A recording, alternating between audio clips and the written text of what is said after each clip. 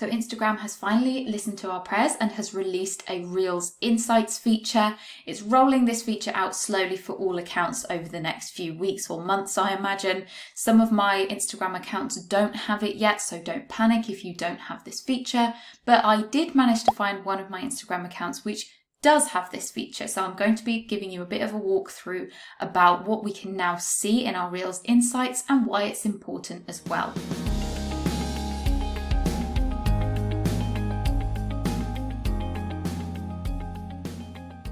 So hello, if you're new here, my name is Anna. I am a designer and online educator at byrosanna.co.uk, and here on YouTube I share all sorts of content to do with business, marketing, tech tutorials, productivity, all of that good stuff. So if you like that kind of content, don't forget to hit the subscribe button and give this video a thumbs up while you're there. So finally, we have some insights for our Reels, which is going to help us to understand how our Reels are actually performing in a bit more detail than what we were getting previously, which was just this little kind of plays icon in the bottom left corner of our Reels, which just told us how many times that reel had been played.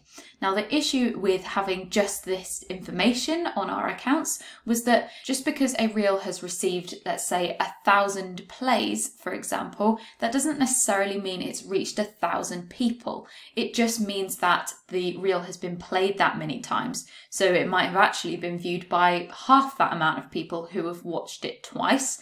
And so that was the difficulty with just having that number available. We couldn't actually see how many people were viewing it, and we couldn't see the comparison between how many people it had reached versus how many views we've got to see how many times people are watching it and things like that. But let's talk about what we are going to be able to see with this new Insights feature. And again, I've only managed to get this on one of my accounts so far, so don't panic if you don't see this yet, but I am going to show you what it looks like.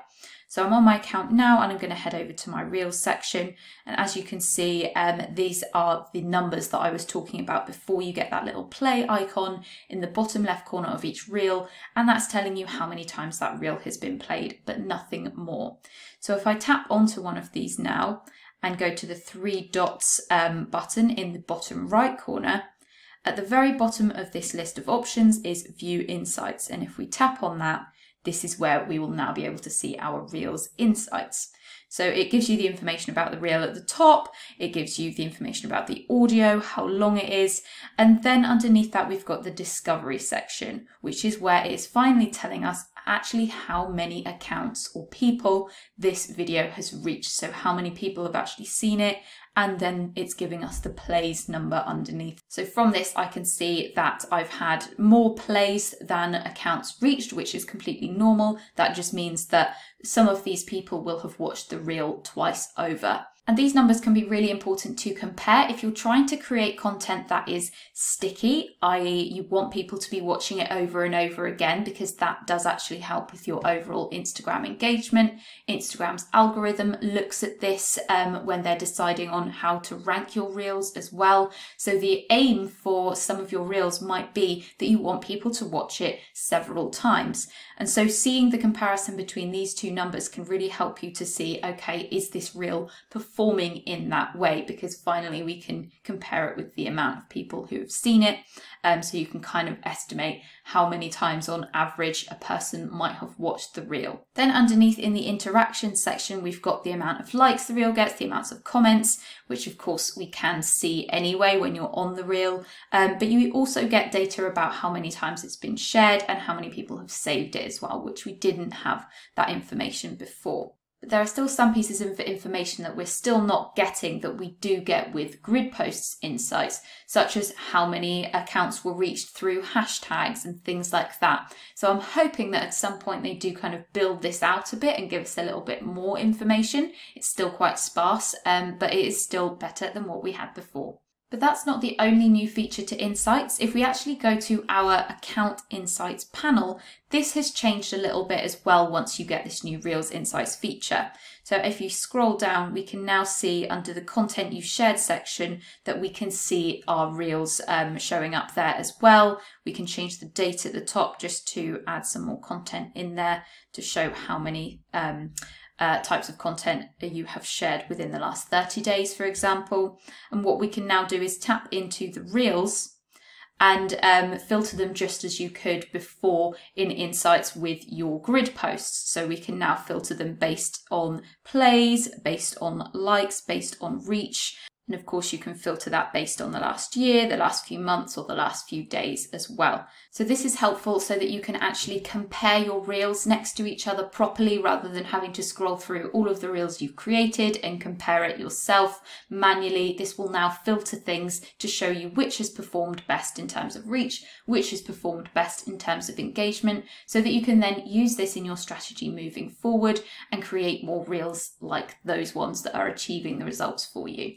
Another new thing that we now get in the Insights section is if we head in there and go to Accounts Reached and tap on that and scroll down, what we can now see is your reach based on what content type. So here this is telling me that I have gained the most amount of reach and reached the most amount of accounts through publishing reels on my account, and they're performing better than grid posts, they're performing better than stories for me in terms of reaching both my own followers. Because of the algorithm, not all of my content is going to reach all of my followers, but this is telling me that if I want to reach more of them, I should be posting more reels.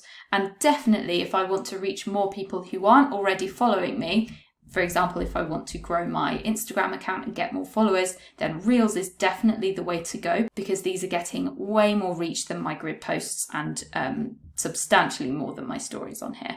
So again, really, really useful for informing what you should be doing with your Instagram strategy. I could now look at that and say, okay, we're not going to bother doing grid posts anymore. Let's just keep on doing reels and maybe focus on creating really 3 really high quality reels a week rather than 5 grid posts. It can really inform where you want to take your strategy next in order to achieve your goals, because your goal might not be to reach loads of new followers. Your goal might be to reach more of your own followers, and that those graphs can change. Obviously, you might end up reaching more of your own followers through grid posts.